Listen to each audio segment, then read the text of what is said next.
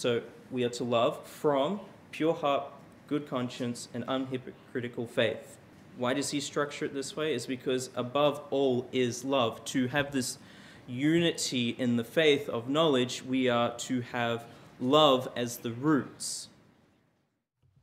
Good morning. We will continue off with where we left off last week, which was the purpose, the reason why the letter of Ephesians was written.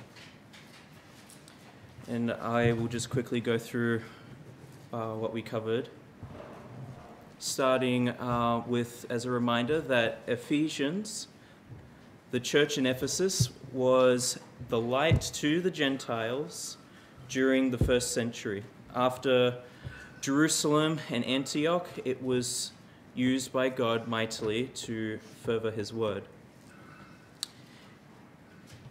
With the New Testament books, 9 out of the 27 books in the New Testament is connected to Ephesians, making it just over every 3 times out of 10, the book is one of the books in the New Testament is related to Ephesians one way or another. And I first covered the first point, which should be known and which we should meditate on frequently, is the notion of everything that we have in Christ. And again, it's the identity that we have with him, that we can only have with him, that we should have and be aware of with our daily life. The second and third point of Ephesians that is unique to this book I will be covering today, which is unity and love. But going off from last week, I spent most of my time in chapter 1, so I'll quickly go through everything we have in Christ, starting in chapter 1. Everything that we have in Christ. Paul opens up with a greeting to Ephesians in 1 and 2, verses 1 and 2, chapter 1. But then he goes very quickly into displaying the Godhead, a breakdown and a reminder to us and to the Ephesian church what the Father has done for us in Christ. In verse 3, it talks about the spiritual blessings that we have in him, which we can only have in Christ, that we were chosen in Christ. In verse 4, in Christ we were predestined for his own Son to be selected children to him. This all happened before creation. It happened all in the past. This was an act that we had nothing to do with. We were chosen by the Father to be in the Son. When he sees us, he sees his Son in us. And I'll just read verse 5 and 6. Having predestined us unto the adoption of children by Christ, Jesus Christ, to himself, according to the good pleasure of his will, to the praise of the glory of his grace, wherein he hath made us accepted in the beloved. In the beloved, in Christ. All of this because we were accepted because of us being in Christ himself, for Christ and his glory. Because in verse 6 it says, to the praise of the glory of his grace, we were accepted.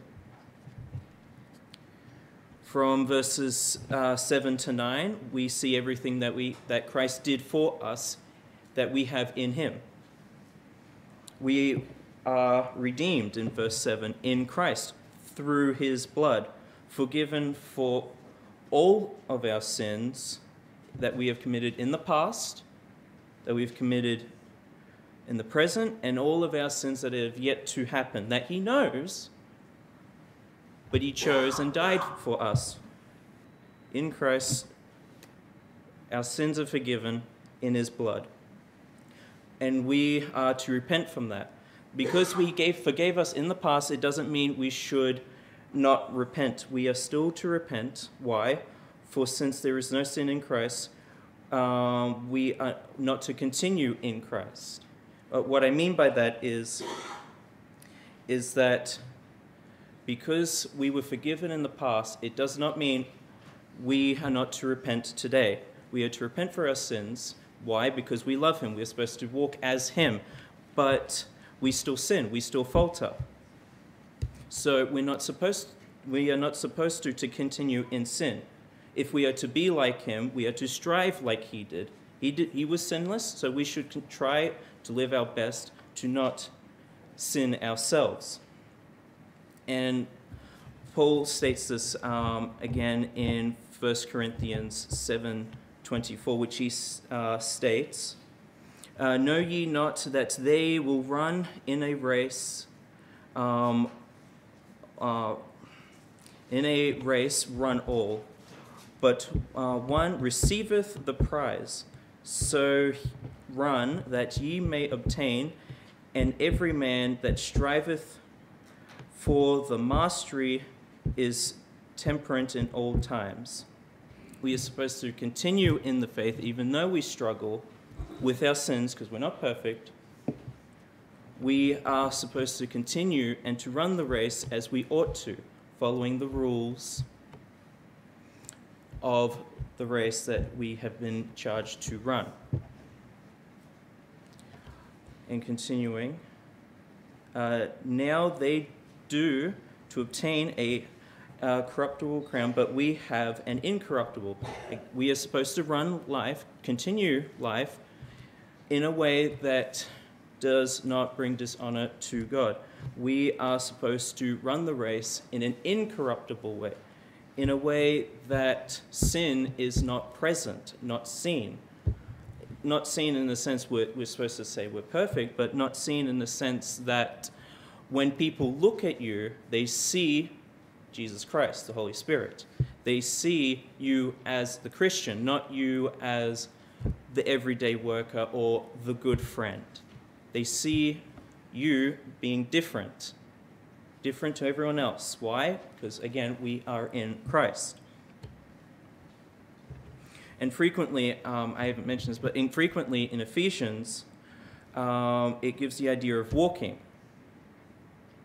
To be in Christ means to walk as he did, not perfectly, but we are supposed to continue, no matter what happens.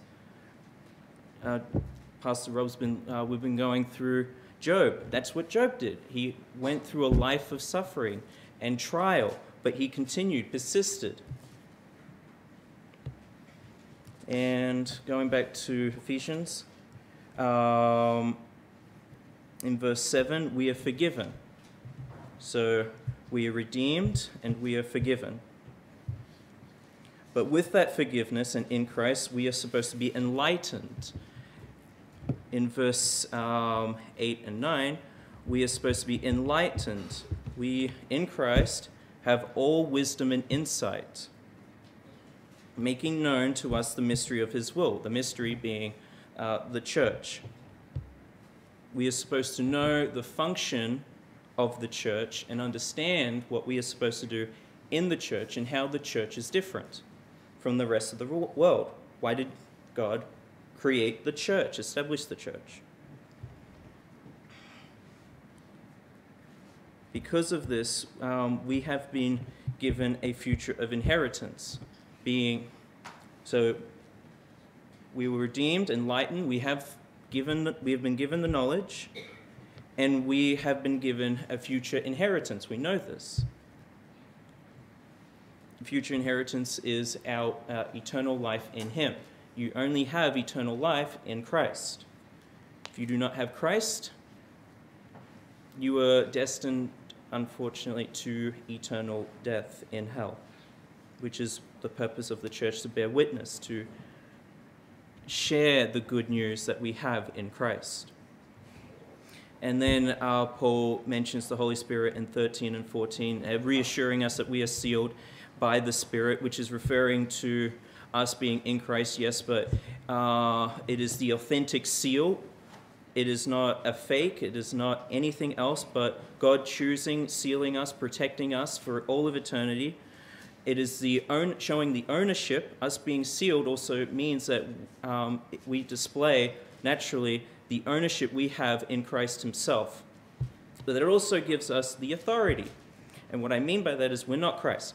But the authority is referring to, with the seal, giving us authority means that we are chosen to be priests and preachers and witnesses. That's the authority we have in the Holy Spirit. The Holy Spirit, Paul states, is to protect us. That's the point that he's trying to give us with the reassurance and sealment. He's the one that protects us in Christ. And in John 16, it states that the Holy Spirit is the helper. Right now, the Holy Spirit is with us, sent by Christ to help us. So, with that short introduction, we will now get into the second part.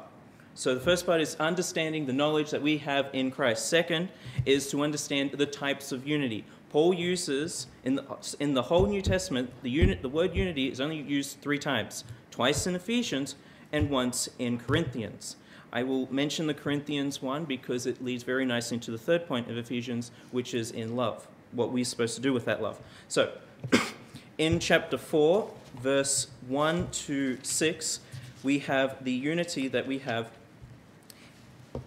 in Christ, which this type of unity that Paul is talking about is talking about the unity that we have in the Holy Spirit, how we are to live with one another. Specifically, leading up to this, it's talking about the unity that we have as one body, with Jew and Gentile becoming one. That's the one body.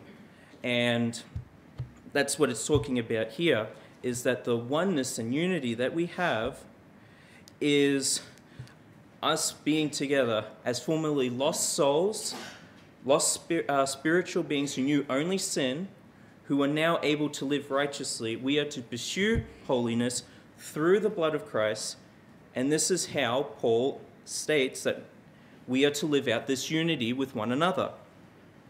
He gives 4 points at the start with verses 1 to 2, how to maintain this unity, how we are to live our life in harmony with one another, and how to live in a godly way so our lives are witnesses to the rest of the world. How we are to walk the path of righteousness to show that we act and are different. We are new created beings in Christ, chosen to share the gospel to the nations. So, how do we maintain this? 4 points. One is, the first one he mentions, is humility or lowliness. This is a fundamental Christian virtue. In James 4:6, it states, "But he gives a greater grace. Therefore, it says, God is opposed to the proud and gives grace to the humble." This is referring back to Proverbs 3, and Peter mentions this in his letter in 1 Peter 5. This is also the quality that the Christian is to have, which is commanded by Christ in the Beatitudes in Matthew 5. So we are to have, to remind ourselves that we are supposed to be humble and lowly. The next point is gentleness or meekness, the result of the characteristic that we have of humility and lowliness, remembering that we cannot do anything of ourselves, but we have to have the strength of the Spirit and Jesus in us. And we are to reflect and meditate on that as much as we can to remind ourselves how weak we are by ourselves. And again, while we find our strength in unity, we ourselves in that unity builds about strength. The idea of gentleness and meekness is that It is a mild spirit. It is one that is self-controlled. Third point of how to maintain this is patience or long-suffering, which literally means to be long-tempered. It gives the picture an idea that it's like a type of metal that takes a long time to heat up and actually become hot and start melting. Or like short-temperedness is when it quite easily combusts. Well, today it's a bit chilly, so that would be long-tempered. It's very hard for it to get hot and warm up because of the temperature. And the fourth point is how to maintain this unity is to bear with one another in love. From the characteristics above, humility, gentleness, and patience, it ultimately leads to being able to have a forbearing love for one another that is continuous and without condition.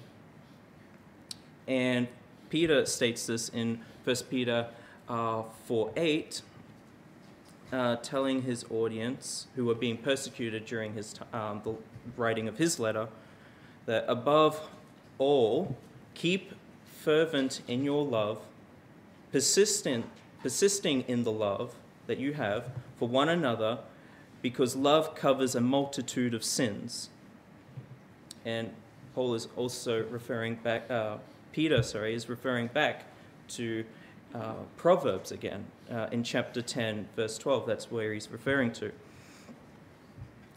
But why are we to have this unity with one another, understanding that we are supposed to be humble, gentle, patient, bearing one another, helping each other out? What's the point? Why are we to maintain this type of unity in the church? Well, there's certain aspects that we get from this unity, and he lists them out from verses 4 to 6. The first one out of the 8 is that we are in one body, reminding us that in the church we are brought and we are to share of the blessings given towards the Jewish people. The Jewish nation still has their own blessings, but we are partakers of that. Christ will still come again and establish his kingdom. But we are partakers. We share of the blessings given to Abraham, and actually fulfilling the promise that God gave to Abraham that Israel is to be a light to the nations. That's what the church is continuing to do. It's not that the Jews have been written out. They're going to establish their nation again under the Messiah, which is Christ. The second thing is that we have the Holy Spirit in us now, which is to show that Christ sent a helper, a teacher, that we all share and partake with. It is not a different, or we do not have a greater advantage than the believers in the past. It's just a change of office. And this is quite easy to see in Acts 1 and throughout the book entirety. The Holy Spirit's duties changed, but it's not to show us our superiority of the church. It's to show just the change of duties. The Holy Spirit was with the Israelites. Now he is in the Christians. It's just a change of office. That's the whole point of the signs and tongues and fire. It was just a change of office. The third part is that we are to have a single hope as the believer. But what type of hope is this? The hope that Paul's referring to here in Ephesians 4 is harping on something he mentions earlier with Romans 5, which Romans 5, it's talking about the results of being justified in faith alone, and from verse 1 to 5 in Romans 5, it says, therefore, being justified by faith, that's what his argument was before, we have peace with God through our Lord Jesus Christ, by whom also we have accepted by faith into his grace, wherein we stand and rejoice in hope of the glory of God. Not only so, but we glorify in tribulations also, knowing that tribulation worketh patience, and patience experience, and experience hope. And hope maketh not ashamed, because the love of God is shed abroad in our hearts by the Holy Spirit, which is in us, which is given unto us. The hope that we have is talking about the hope that we are looking forward to see, and the hope that we find confidence in with God fulfilling that. It's talking about the promises that are given to us in God himself, which is specifically stated to the Christian. It is what we are expected to see to come. It is connected to the promises, which is earlier mentioned in in Ephesians 1:11-14. It's talking about our future inheritance. That's our hope. Our hope is in our future inheritance, which is to come when we are glorified. That is the hope that we are to look towards, because God's promised it, and it will happen. And another verse that connects to this hope that we have, the one hope that we have, is in Colossians 1, verse 23.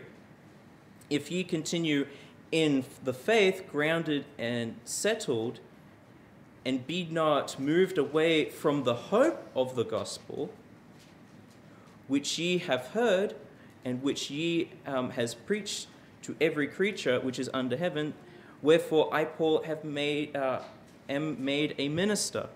It is the hope of the gospel that we have in Christ. We are in Christ, and that hope that we have, that we look towards, that we have in Christ, is the future inheritance, which is our glorification that is yet to come.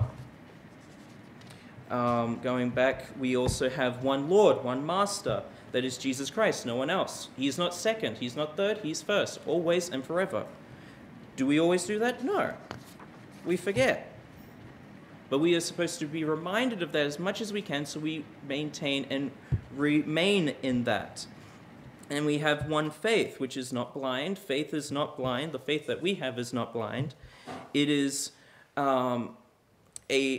us knowing and sharing the knowledge and insight in the body of Christ that we have, being in the church together. This single faith that we are to have is described in Jude verse 3.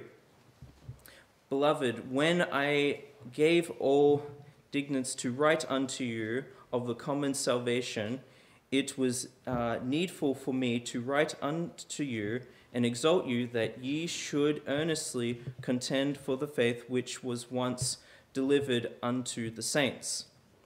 This faith is talking about the knowledge that we are in Christ. Again, it's very important to make sure you identify as a Christian above all else, because that is the reality of the situation. If you identify with something else, it means that that is what you see yourself as.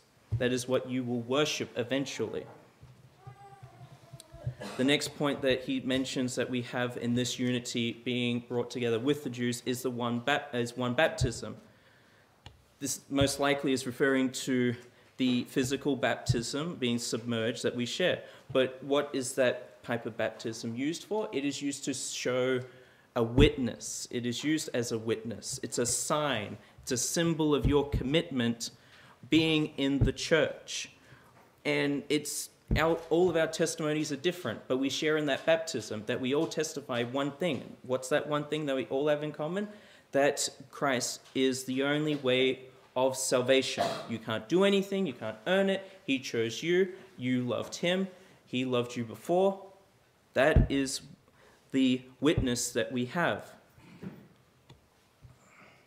And seventh, thing that we have in common, that we are to identify in the oneness, the unity, is having one heavenly Father, one God, which is understanding the knowledge of the most basic principle that is to understand who God is throughout Scripture, not just the New Testament, but through the Old. The same God of the Old Testament is the God now. One passage states it this way: "To you it was shown that you might know the Lord, that he is God. There is no other besides him." I think this Deuteronomy 4 says this quite often. But this statement is one that we share in common, that God is the only God. Jesus Christ is the only way to salvation. There is only one way. And then the eighth point is that we have one grace. That is a measure of Christ's gift. So the first unity is that we are, as Jews and Gentiles brought together, are one body, and we share in the oneness that we have together. The second use of unity that Paul shows us is in chapter 4 again, verse 12 to 16. So I'll just read it. "For the perfecting of the saints, for the work of the ministry, for the edifying of the body of Christ," 13, this is the main point, "till we all continue in the unity of the faith, and of the knowledge of the Son of God, unto the perfect man, unto the measure of the stature of the fullness of Christ."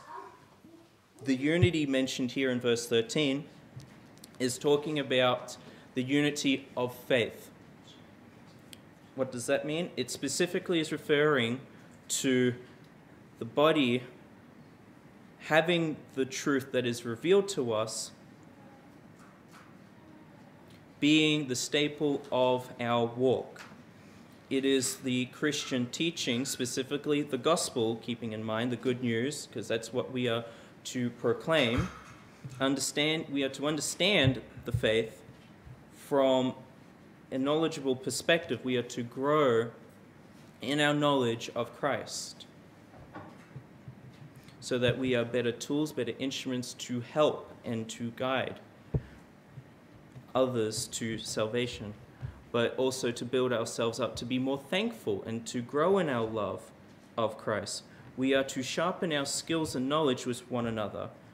Proverbs 27:17 states it this way: "Iron sharpens iron, so one man sharpeneth another."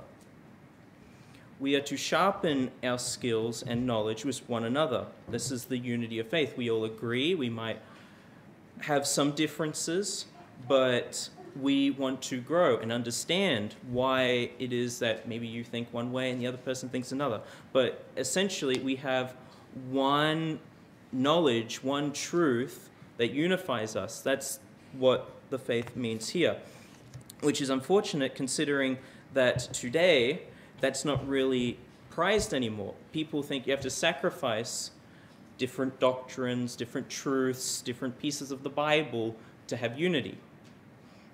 But that's simply not the case, because here it's talking about that we are supposed to have a unity in the same faith. Same faith meaning same knowledge, same truths. We are supposed to accept that. Does it mean all principles? No. But that is what we are supposed to strive for, to have the same understanding of who Christ is and of doctrinal truth. But what's so important, about this? Well, Paul talks about this to Timothy. While Timothy was in Ephesus, Paul wrote 1 Timothy, a letter to his beloved son in the faith, to be cautious of this unity that we are to maintain. And how does he do this? Well, he says it in 1 Timothy 1:3-7, specifically verse 5. I'll read verse 5. "Now the end of the commandment is charity out of a pure heart and a good conscience, and of faith unfervent. And later, what that means is that we are supposed to continue from a pure heart to have the same faith in good conscience. And later in 1 Timothy, he talks about false doctrines, false teachers. That's what he's warning about. So we're supposed to have a unity. In Ephesians, where we have a unity of knowledge that we're supposed to have. But then later, throughout Paul's other letters, he then writes 1 and 2 Timothy, warning us about false doctrines, false teachers. Again, another way to look at verse 5 in 1 Timothy 1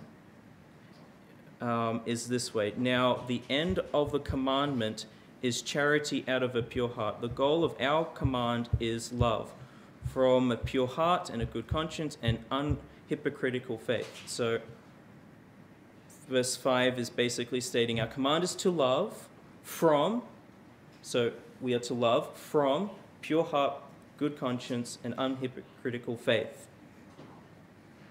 Why does he structure it this way? It's because above all is love. To have this unity in the faith of knowledge, we are to have love as the roots, which then leads to the third point of the book, the main point in Ephesians, and the main point that Paul makes with his third usage of unity in Corinthians 3, 12 and 14. And again, this is the only other time out of Ephesians that the word unity specifically is mentioned. And what type of unity is he talking about? What brings us together? Verse 12, put on, therefore, as the elect of God, holy and beloved, beloved of mercies, kindness, humbleness of mind, meekness, long-suffering. So he's going through the list of how to maintain this unity with one another, forbearing one another and forgiving one another, if any man hath a quarrel against another, even as Christ forgave you, so also do ye. And above all these things put on charity, which is the bond of perfection.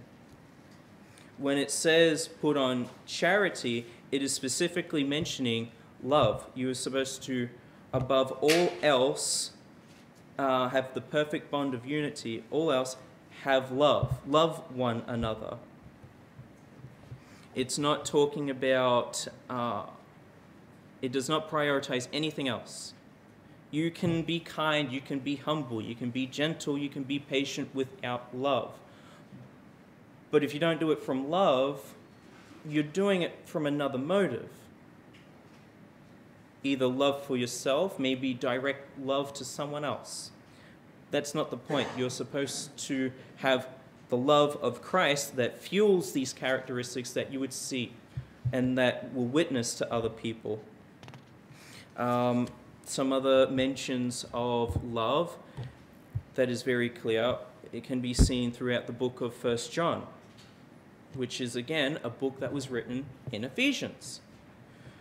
1 John 3, chapter 3, verse 23 and 24, it states, and in his commandment that we should believe on the same name of the Son, Jesus Christ, and love one another as he gave us commandment. And he that keepeth his commandments dwelleth in him, and in him, he in him. And whereby we know that he abideth in us by the Spirit which he hath given us. John is talking about the love that binds us. It is a commandment given to us to love one another.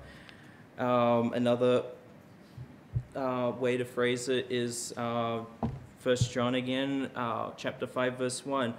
Whosoever believeth that Jesus is the Christ is born of God, and everyone that loveth him, that begath, loveth him also that is begotten of him. Christ loved us first, so we are to show that love to everyone else in the church. and to others that are unsaved. Have a heart for the lost.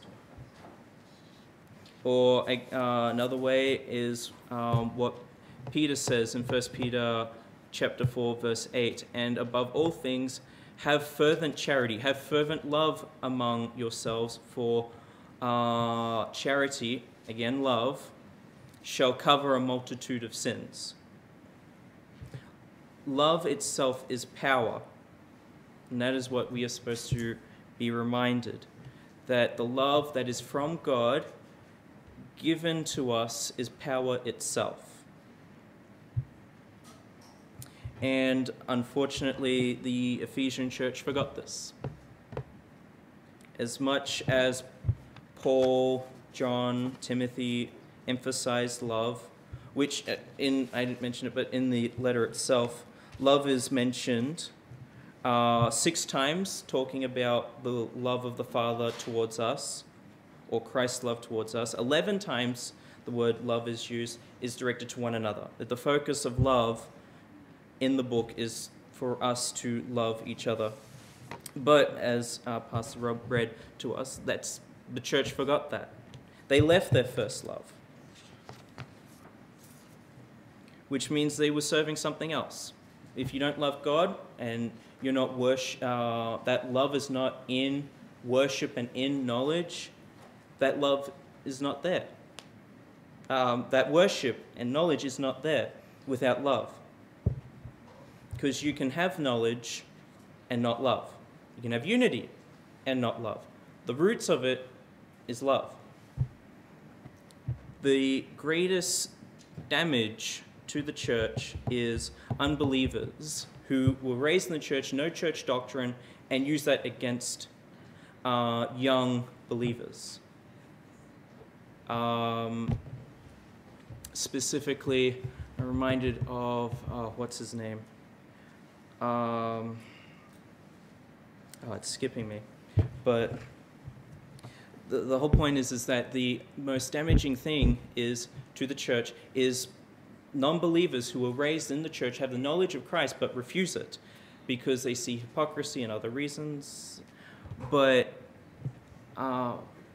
they have knowledge but don't love. That's the whole point. We are supposed to love with the knowledge that we have. To fulfill our duties as the church, we are to love. We are to love in unity with one another. We are not to be absent from the truths that bind us together, that keep us together as the church. And that's the point of the letter of Ephesians, is that we have the knowledge of Christ that unifies us in one body, and what binds us together is the love that we have in Christ to the Lord, but more importantly, to each other. We struggle in that on a day-to-day basis, and that is what we are supposed to focus on. The unity of God that binds us, the truths of Scripture, which are ultimately grounded in love.